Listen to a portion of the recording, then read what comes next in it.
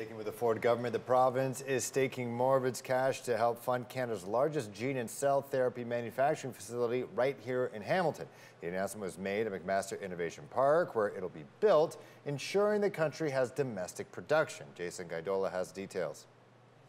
We will stamp Made in Ontario on those products. A $580 million facility producing medicine to help fight off cancer and other diseases is coming to Hamilton. Secures the biomanufacturing capacity in Ontario, building on all the lessons learned from the COVID-19 pandemic.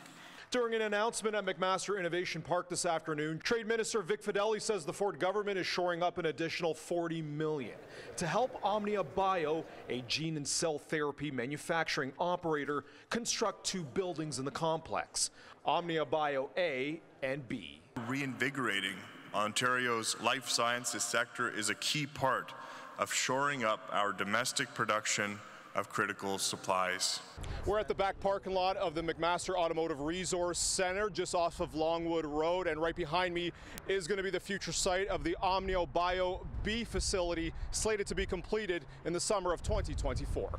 This type of therapy is when doctors remove cells from a patient, retrain them so they can be put back into the patient to target cancer cells.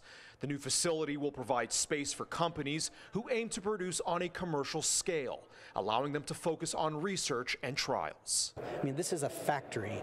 It's not a research lab. It's not clinical stage activity. So when you think of how you industrialize, how you go to that next scale, Hamilton is the perfect location. Omnia Bio Chair Michael May says the manufacturing site will have the capacity to produce thousands of patient-specific doses. Cell and gene therapy is medicine of the future. I mean, there are products here today, but it's the future.